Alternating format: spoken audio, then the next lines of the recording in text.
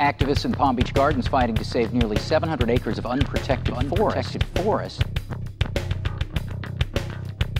South Florida, where development is so rampant and the last wild spaces are being destroyed without question extremely quickly for shopping malls and homes and increasing population.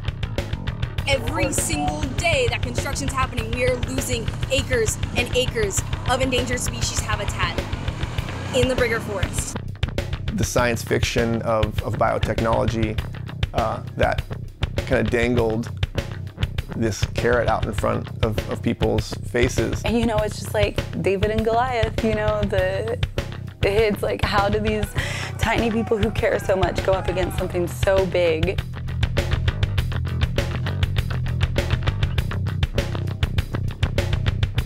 The reason why our society has these types of illnesses is because we destroy land and water and natural plants and air. You know, so I think keep on going down the line to like, oh, let's get more technology and more technology and more technology and that's going to save us. No, that's the thing that's doing us in.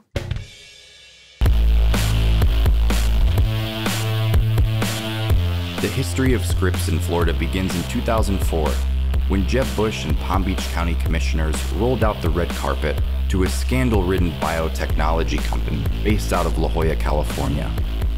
Environmental activists were told the plan was an unstoppable train. The reason we were up against, I think, such a massive fight was this was coming not just from politicians in Tallahassee, straight from the governor's office originally, but from like the international push to put a lot of humanity's eggs in the basket of biotechnology. This Train is a company founded by a president exposed for colluding with tobacco companies to skew science, which were cited for multiple counts of animal cruelty, and who own patents for genetically splicing drugs with food crops. They were trying to place it on a site that was Mecca Farms, which is a citrus grove. They were calling it a biotech city because they were going to have, apartment complexes and shopping centers and all the research things. It was just like, hey, we would rather have orange farms. We would rather have, marshes, which, purifies the water, things that purify the air, things that create natural and healthy food instead of pavement and these research facilities that, they're doing animal testing, they're doing all kinds of weird things, and it's going to be this huge boom for the economy, and biotechnology is the new industry.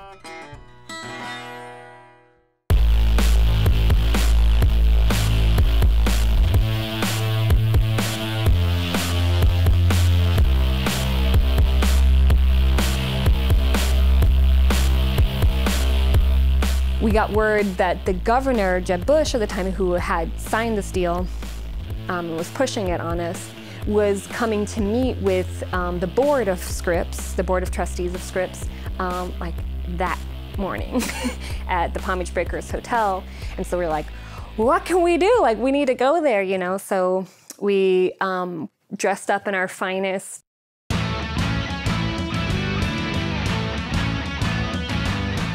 And we, took off our tops where we had our messages written out, which said nature, yes, biotech no on the other side, and we prepared like a small radical cheer.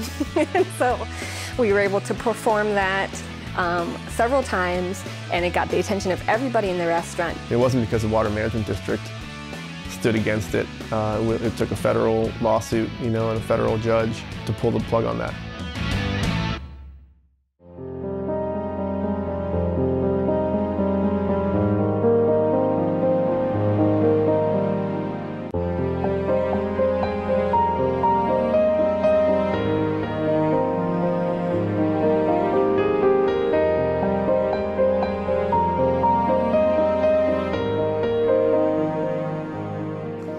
The county did decide not to move forward on that site, but then that's when they made the decision to go to Palm Beach Gardens and to the Brigger Tract.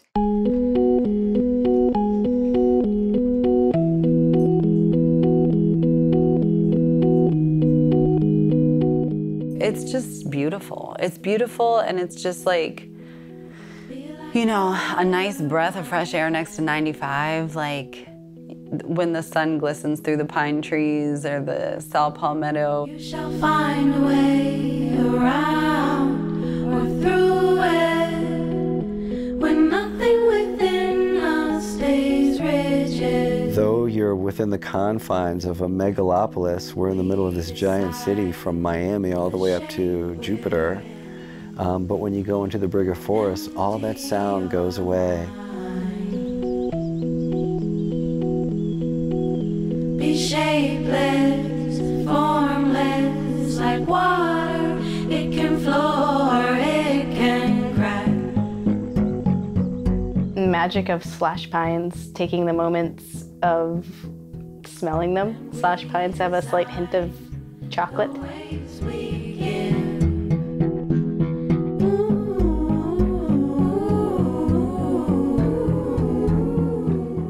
Two adult trees provide enough oxygen for an entire family of 4 in a year, which is really, really important. So every 2 trees we cut down means a family of 4 is deprived of that clean oxygen. The gopher tortoise holes provide habitat for like 300 and something different species that are living in these holes. So it's like the biodiversity in the ecosystem in there is no doubt special and unique and magical. You shall find a way around or through it. The eastern indigo snake and the gopher tortoise and the hand fern, these are not species that are doing great right now. The Brigger Forest is within the feeding area of a wood stork rookery. It's important habitat for wood storks to forage from. I don't think a lot of people realize that organisms that move around on legs can't find mates to reproduce with, because if they're just trapped in this one little small area, then they only have this amount of numbers that there are, and they're already very, very few. If there's only 2 bobcats in an area, they could reproduce, but if there only comes down to 1, then there's the end of that population of bobcats. You shall find a way around or through it when nothing within us stays rigid. And so this is the Brigger Forest. You can see that it's already been encroached upon by development on all sides. Either housing, it's bisected by a highway, neighbored by the Florida Turnpike, but still, the Brigger Forest is the largest intact pine flatwoods in the eastern portion of 95, all the way south to Miami.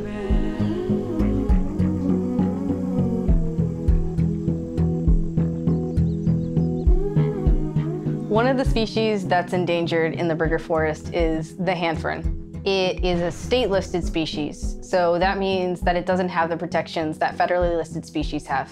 The Brigger Forest, with the amount of hand fern colonies that it has possibly up to 2% of the national amount of hand ferns in just that forest alone.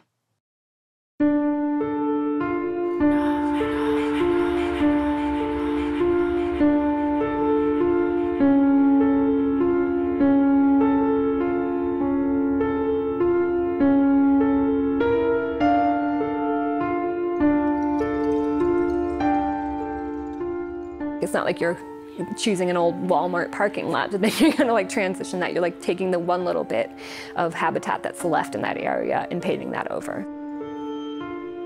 The development itself requires a lot more resources, and the materials they use are destructive. The runoff is often toxic, and that gets into our waterways. That causes its own issues. So just having that extra development causes more issues, and the forest, which is what would clean and correct the problems that we create, is now destroyed.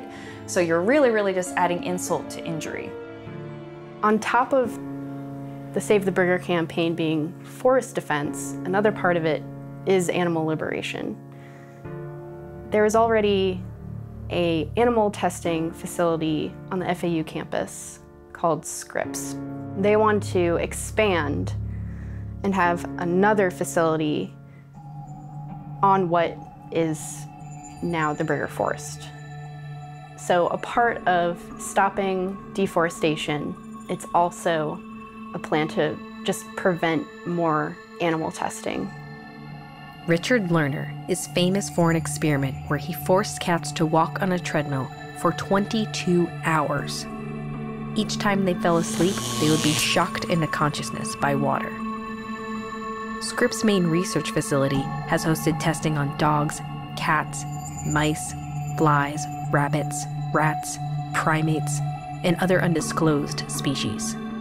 If Scripps is able to expand Phase 2, it is highly expected that they would test on primates at that facility. Worldwide Primates, a primate dealer and breeder based in South Florida, known for animal cruelty, would more than likely be the suppliers to Scripps. During the deals made for Scripps, Governor Jeb Bush signed into law exemption from Sunshine State public records.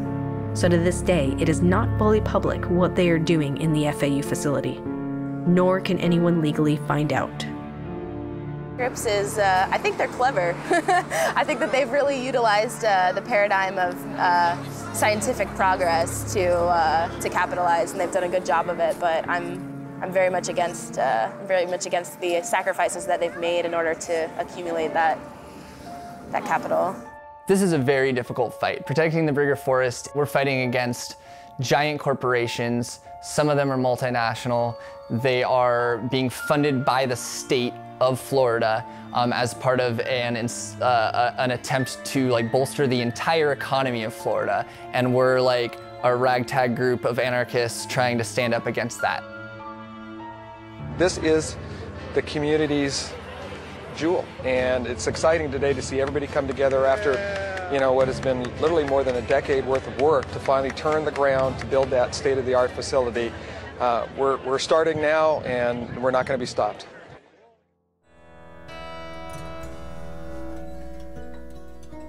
We got out there and saw the wetlands that were there and these incredible intact slash pine forests that are really rare east of I-95. By 2009, we were having semi-regular campouts, where we weren't afraid to have campfires and, enjoying the place that, that we were all anticipating could be wiped out. It felt like any day at that point. We began collecting data and research pretty early on, and then it got more formal as it went. And we did a series of trips that were dedicated to taking GPS points and photo documenting the species we were finding.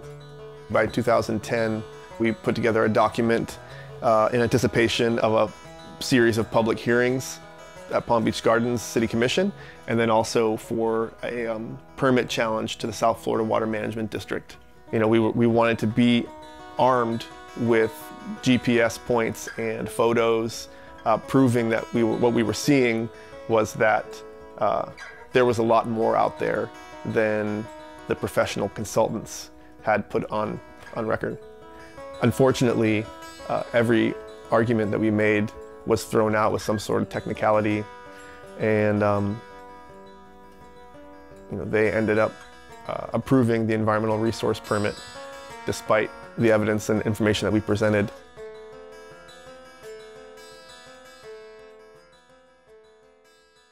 Hey everyone, welcome to the Brigger Forest tree sit, quite possibly the first tree sit in South Florida.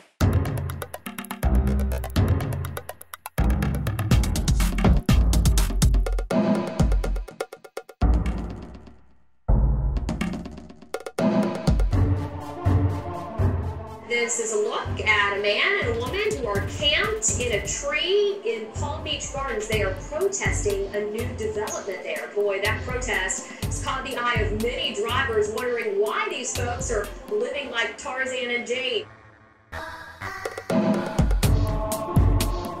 first 3 days of the action were incredibly intense. Very little sleep. I didn't eat much, I didn't drink much, I was just focused on the campaign, very heightened and aware to the fact that cops were coming in and out, or coming up to the site and out to the site, and conscious of the understanding that at any moment we could be ambushed. So it's intense, but that's the reality of a direct action. This is one of the last large forests that we have in Palm Beach County, and it's due to be bulldozed to turn into more urban sprawl and a biotech city. And we don't want that. We want biodiversity, not biotech. We want healthy habitats and not more urban sprawl. Here's water. Having to like sneak through enemy lines to deliver gear, or getting lost and torn up in the saw palmetto, coming out like battered and bloody, and you know, it's like sitting for hours waiting for law enforcement vehicles to move so we could get in or out. You know, I remember there's some instances of Jedi mind tricks with law enforcement in the area. As you can see, protesters also took to the ground today because it marks 1 month since that pair from Lake Worth set up house in the trees off I-95 in Palm Beach Gardens. They are protesting development in this area that would wipe out this forest. Well, today they held a rally and announced the second protest location. Well, the tree sitters have moved from trees along I-95 to trees along Donald Ross Road.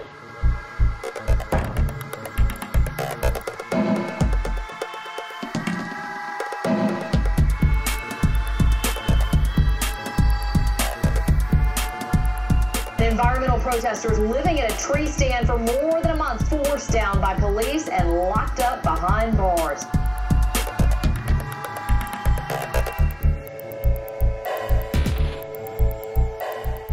If you're arresting people for climbing trees, are you going to arrest the people who are cutting the trees? So although it garnered a lot of public attention, media attention, raised awareness on the issue, after 6 weeks, the trees that we were occupying in 3 different locations were cut down. We didn't get the results that we were looking for.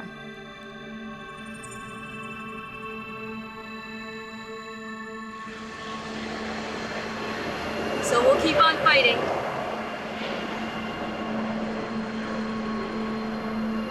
Because to see the rest of this forest go would be a crime.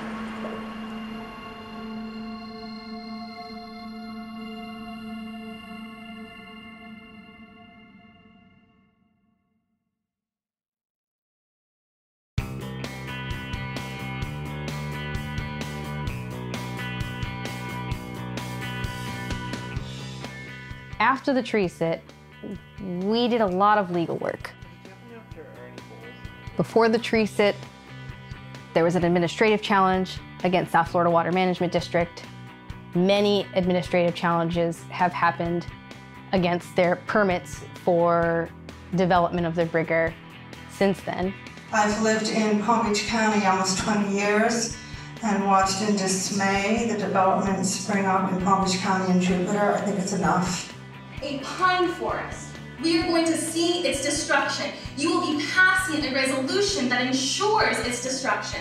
And we will have another Starbucks, another mall, another air-conditioned space at the cost of the wild. This property has always been zoned for development. It has never been slated for preservation. If you want good preservation land, go out to the Loxahatchee Slough.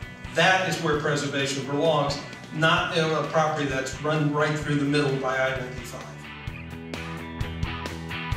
In fact, in 1990, Palm Beach County's Environmental Resources Management selected the Brigger Forest as a candidate for preservation through a bond to purchase land for protection. At that time, it was called Indian Creek Flatwoods Eco Site Number 23. While it was not selected in the final purchases, it was already recognized as endangered species habitat 25 years ago.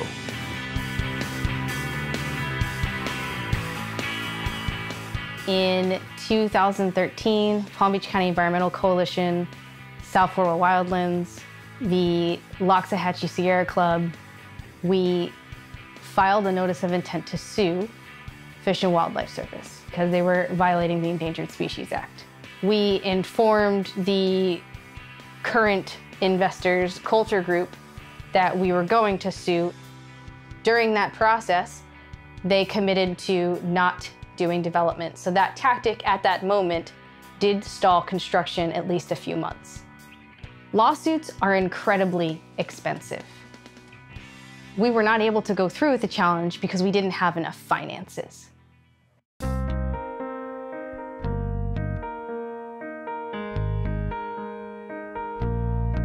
Unfortunately, really the people who have power, our local elected officials, may be making money off of this or don't care or think for whatever reason that having more businesses in the area is better than having nature. These companies that are putting and building their houses, development, the strip mall there, they're making a lot of money off of this. So really, I believe it has to do with money and power, like most terrible things that happen on Earth.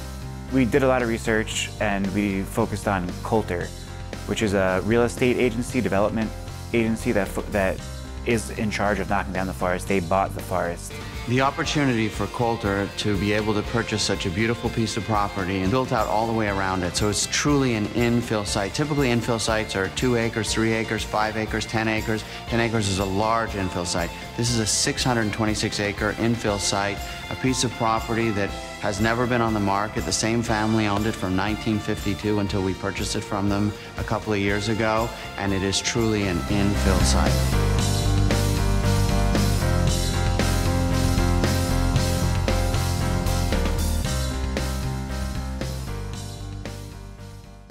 So we started focusing not only at going to the Coulter offices once a week and just standing outside with pots and pans and fireworks and megaphones and noisemakers and trombones and trying to make as much noise and being as annoying as possible and put pressure on the people who work there to quit and on the higher ups to do the right thing.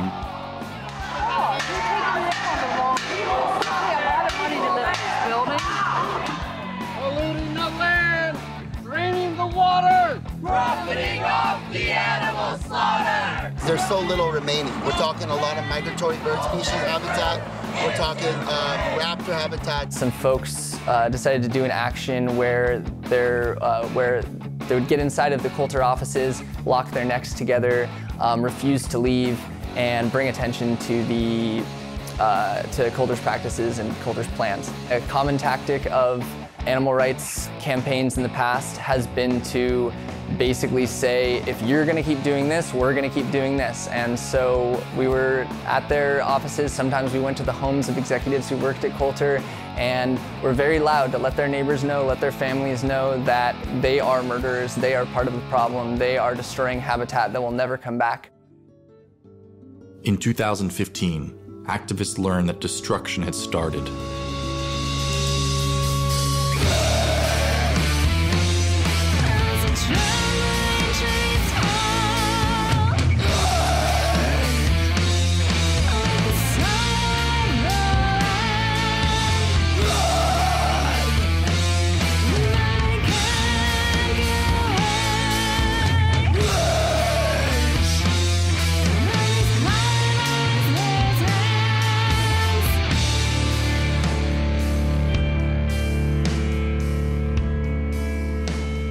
I remember thinking that I did not like how developed West Palm Beach was. And then the first time I drove north on 95, I saw that beautiful forest, and it really gave me this feeling of joy and peace. And then several years later to drive by again and see just dirt and machines and destruction has been very depressing. And yeah, it's just really hard to watch it go piece by piece. One time that I'll never forget, in the forest, I saw a bobcat running, which was pretty much the most beautiful thing I've ever seen. A few weeks later, a bobcat had been hit by a car because they'd been destroying the forest and had been running away from bulldozers, and I don't know, part of me feels like it was the same cat. we're having really poor drainage. And if they take out this forest, basically what we're gonna left with is more concrete, more asphalt, and nowhere for this water to go. They're gonna try to build these retention ponds, but when they get these floods, which they're gonna start getting more and more often now, the water is gonna have to go into the street or surrounding businesses, surrounding houses. It's really dangerous. It's really not forward thinking. They're not really planning on what's gonna happen. We need to look further into the future. What happens when we've destroyed all of our resources? That's the bigger problem. When you clear cut a forest, when you drain a wetland, when you burn off a savanna or grassland area, you automatically expose the ground to incoming solar radiation, and the area immediately heats up and dries out. It becomes windier. The soil erodes, which enhances the heating, the drying, and the increased wind velocities. So before there is any carbon emissions in the atmosphere, land use conversions have a direct and immediate and very negative impact on local and regional and ultimately global climate stability.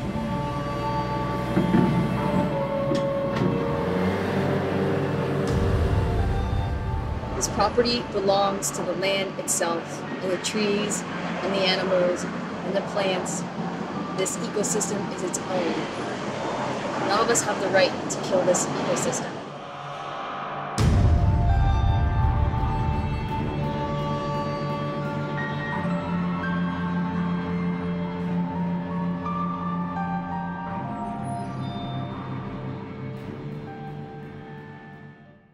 Everything legal that was done, that could have been done, was done, that I see it. The only thing left was to actually try to stop them in their tracks, you know, by direct action.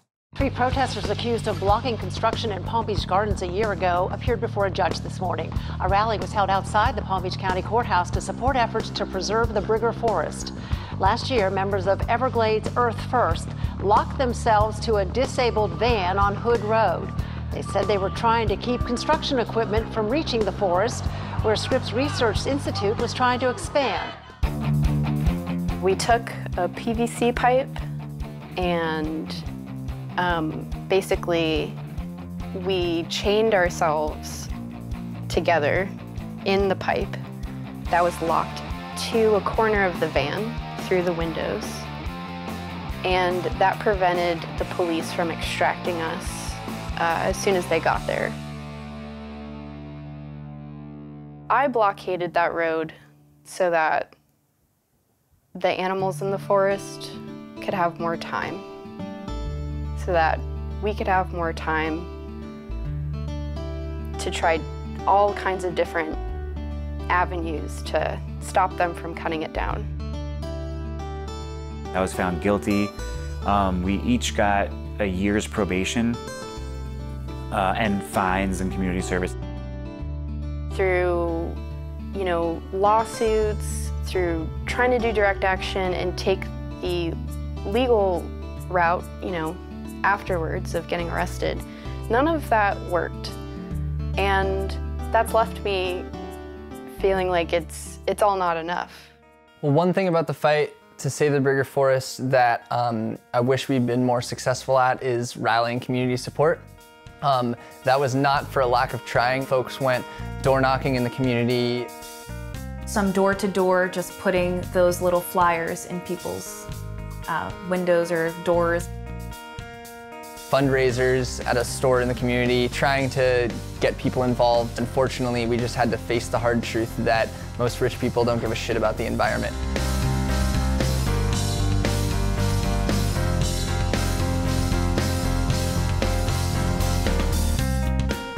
As a house painter, my job that I just got, my boss called me and said, hey, all right, here's the address. See you in the morning at 9 a.m. And I was like, wait, what's the address? And she's like, you know, Alton.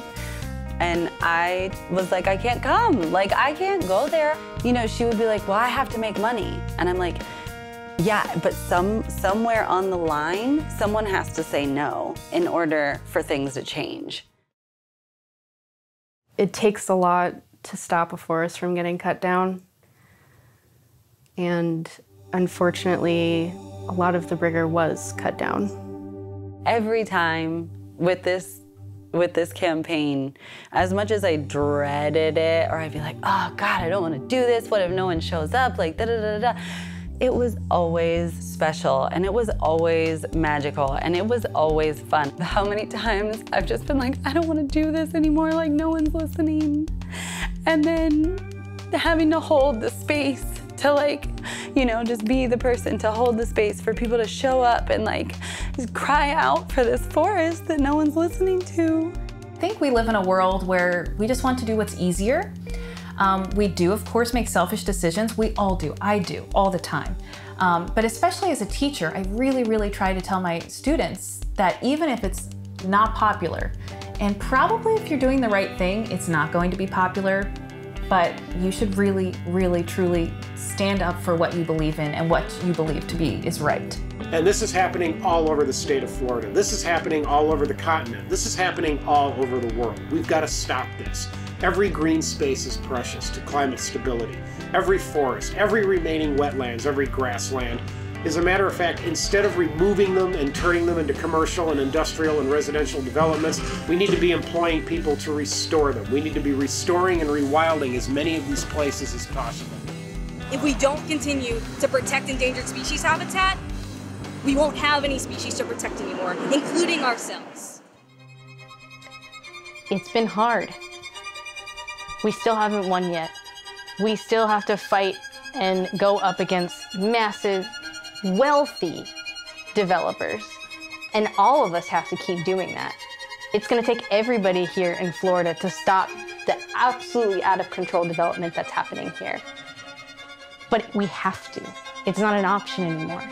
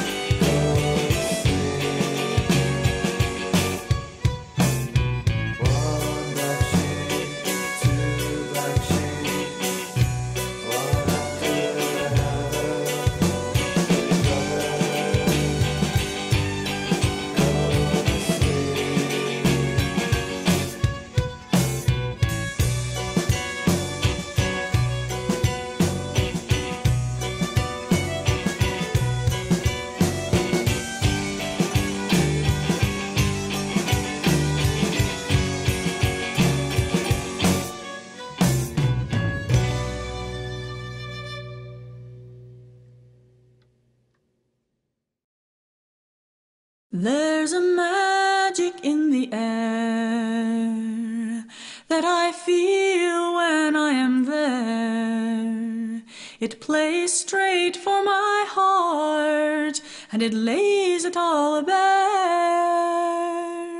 It's in the cry of an eagle and the deer so meek and mild.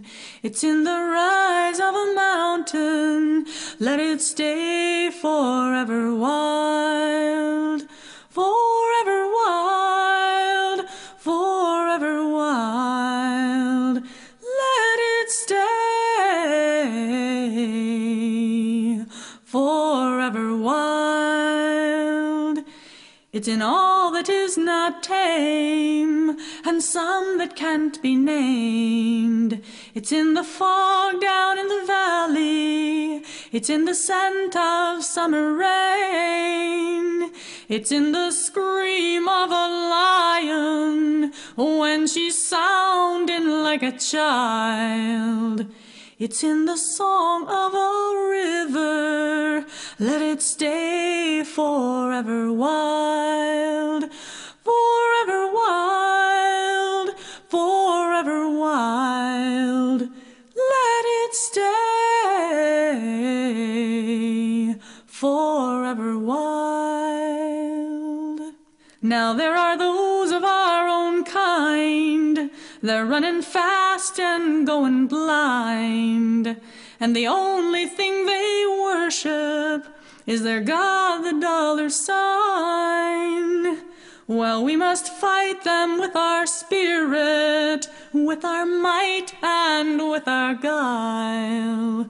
We must show them that the answer is to stay forever wild, forever wild, forever wild. Let it stay forever wild.